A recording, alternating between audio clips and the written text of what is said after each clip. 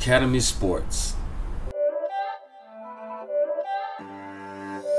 It's not a game, it's a rich thing.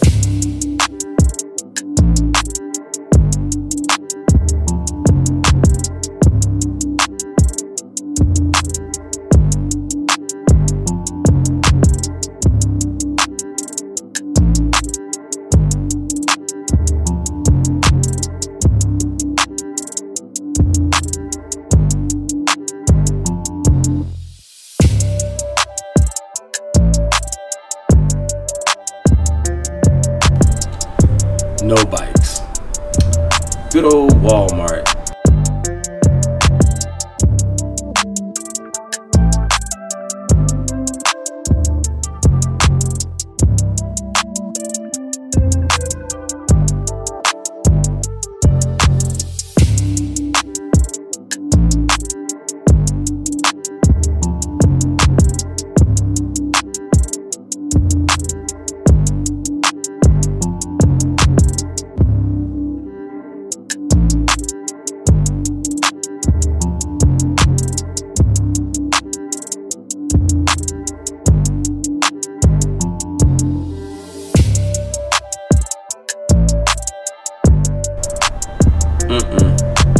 Target.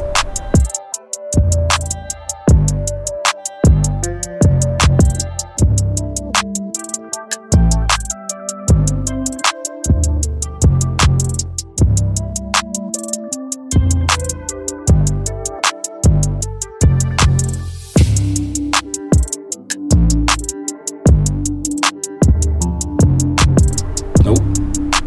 Dick's Sporting Goods.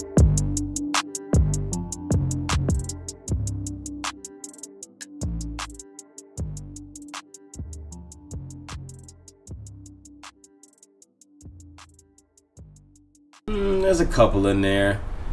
Good number of kid bikes, at least at this location. Where are all the bikes? We can't find them. You hit any store, any retail department store, or any bike shop, bikes are non-existent at this point in time during this COVID pandemic. My local bike shops, some are actually even closed. During this time right now, it's very difficult to find and purchase a bike. And I'm talking about any type of bike, mountain bike, hybrid bike, road bikes. Bikes have sold out almost completely at some stores. Salesmen that I've talked to in some of the department stores say they are getting like a few bikes in per week, but usually they sell out within 1 to 2 days. And so it's very difficult for them to keep inventory in. One of the reasons why we already know is because of COVID and the gym shutting down.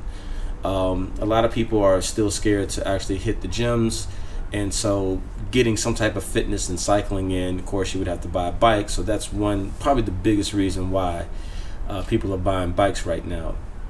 This event actually started happening, I would say, around May. And the reason why I know is because when COVID hit, and I have other videos that kind of go into this, I was selling 4 of my bikes. I was selling 2 Nishiki Colorados, the Specialized Epic, and the a GT Aggressor Pro. And then there was one more bike that I was selling, but I can't even think of what it was. It was 5 bikes that I was selling. And I actually sold all of them right before this pandemic got really crazy, like around May. And so during that time, I was selling my bikes with upgrades for about what I put into them. So I would say if I had to total all of my bike sales up, I probably broke even, just because I take care of my stuff, and I had some upgrades to help up the price. But now if I had those exact same bikes and I was selling those, I'm sure I would get anywhere from $200 to $300 more per bike than what I sold it for back then. But I don't care about that. It really wasn't about the money at the time. I was just downsizing my bikes because I really just only needed one. And so at least for now. But there was a time period where I was actually getting ready to purchase another bike. It was going to be the Specialized Chisel, and there was a specific colorway that I wanted. It was that blue colorway Specialized Chisel that's still on their website, but of course all of them are sold out. So I remember there was only like 3 or 4 bike shops on the East Coast, East United States, that actually had one in stock. One of them was in Raleigh, North Carolina. And I called the guy, I called the store and basically asked the guy, hey, is it in stock? He said, yeah. I said, listen, I'm gonna drive all the way from Orlando, Florida to Raleigh, North Carolina to come pick this bike up. You know, what can you at least knock off 10% or something? He laughed at me. He was like, man, this bike is only gonna be in stock for like a couple of more hours. Like if you want this, you better go ahead and reserve it now, but there's nothing I can do on the price. And so I called him bluff. I was like, that bike is still gonna be there. This is before the craze hit. A week later, I checked the website, it had sold out. I called the store, it is sold out. Then I look at all the other shops that I saw on the East Coast that had them, they all sold out. I go to the Specialized website, not only did that colorway sell out, the purple colorway, that all of them said in stock, all sizes, all of them now had said out of stock. I go and look at the white one that they had, the Dove white one, all of those sold out, which was completely available like a week before. I go on Trek's website, all of their bikes had sold out. Every single one of them. It was something that happened in May that changed everything, where literally bikes were selling out like crazy. Like you could not find anything online, you couldn't find anything in store. And ever since then, it's pretty much been the same way. So basically, I've already done a video on, you know, beginning mountain bikers or beginning cyclists on what you need to do when it comes to bikes. But now that information is kind of crazy, because if you go and buy used, if you go on OfferUp, LetGo, even eBay, people are getting anywhere from $200 to $300 more than they would have before, you know, the bikes started disappearing. But the interesting thing is people are buying new bikes and flipping them. I've actually seen people somehow lucking up and getting, like, let's say a Trek Marlin, which ranges from what, $600 to $700, and they're selling it for like $1,100, $1,200, and it's selling. Like I was checked 2 days later, the bike sold.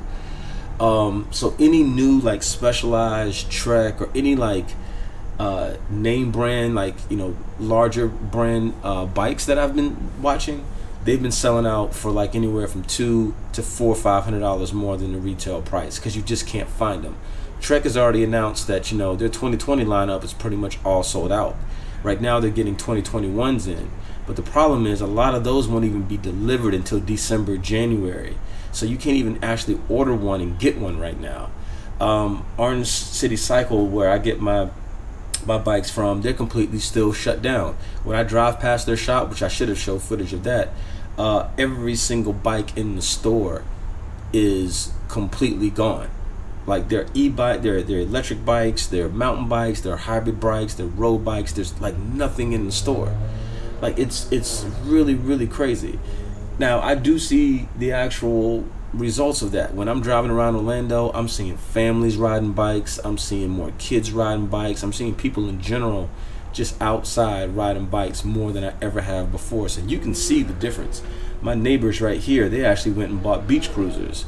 And you know, I see them riding around the neighborhood now. Like it's crazy how the bike, you know, the cycling world has taken over, you know, in this time. But I get it, because, you know, it's still COVID and people don't want to go to the gym and work out.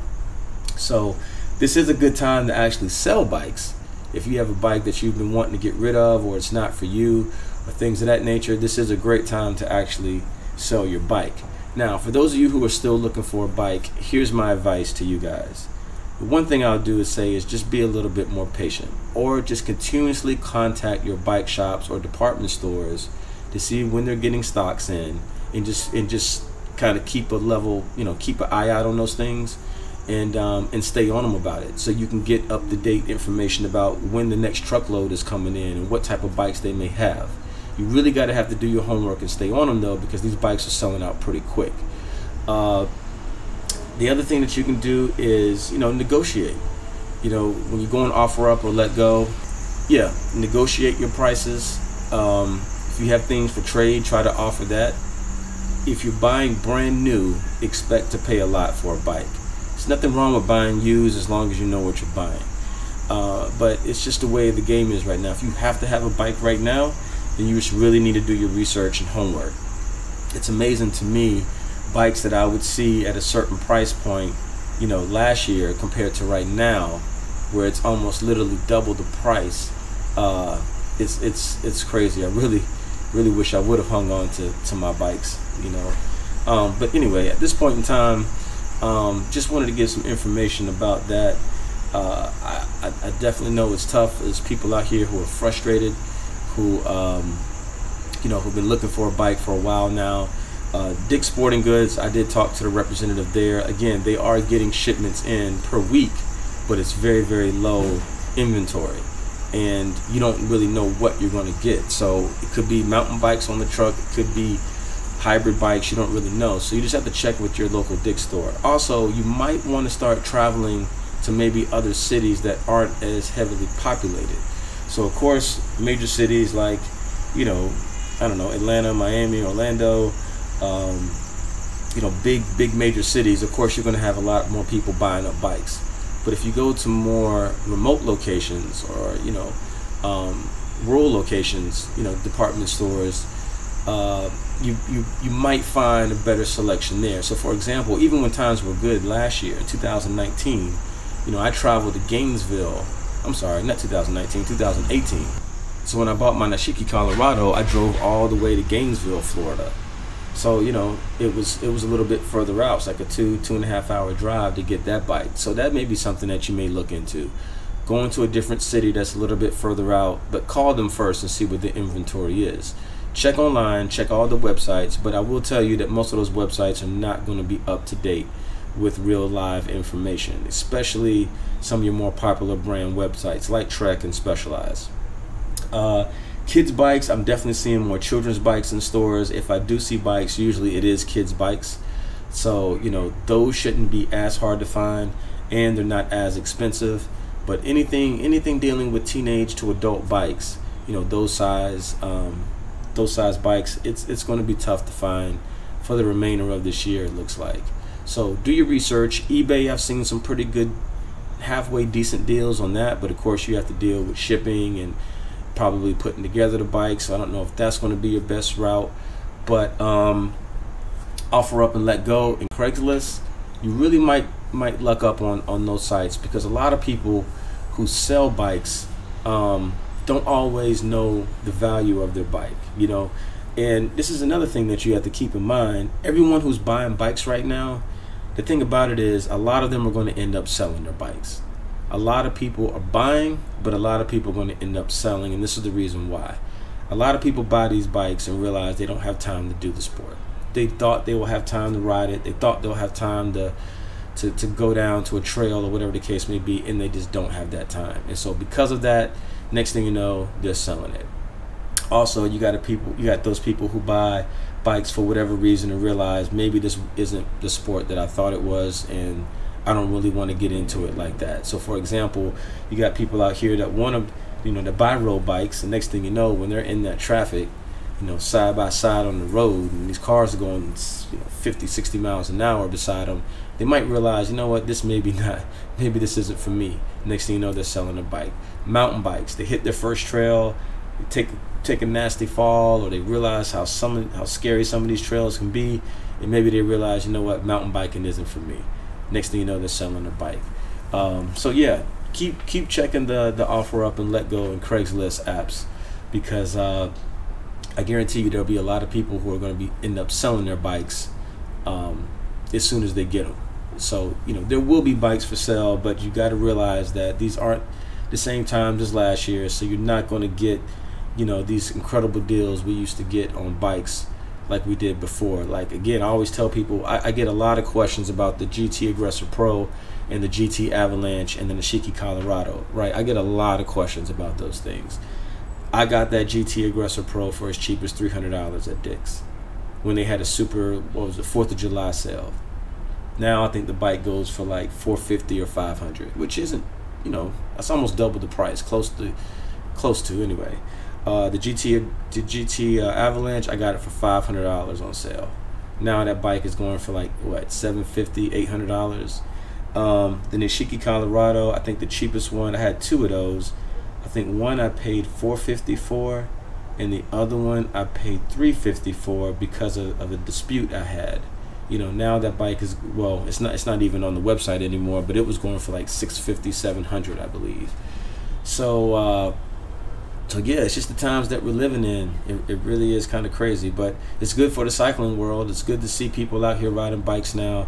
It's kind of crazy. It took a pandemic for people to actually, you know, get on a bike, but you know, if that's what it is, that's what it is. But I think it's kind of cool, the fact that you just see a lot more people out here, you know, riding their bikes and have a newfound love or respect for the sport, no matter what it is, whether it's recreational, whether it's, you know, professional or whatever the case. I think it's kind of cool. But with that being said, I didn't want to try to go too long, but I just wanted to let you guys know, give you some tips and hints to try to help you guys find bikes. Definitely check out the apps that I mentioned, and definitely try to just negotiate the best price that you can, and good luck on your journeys on trying to find one. And yeah, I'll catch you on the next video. Peace.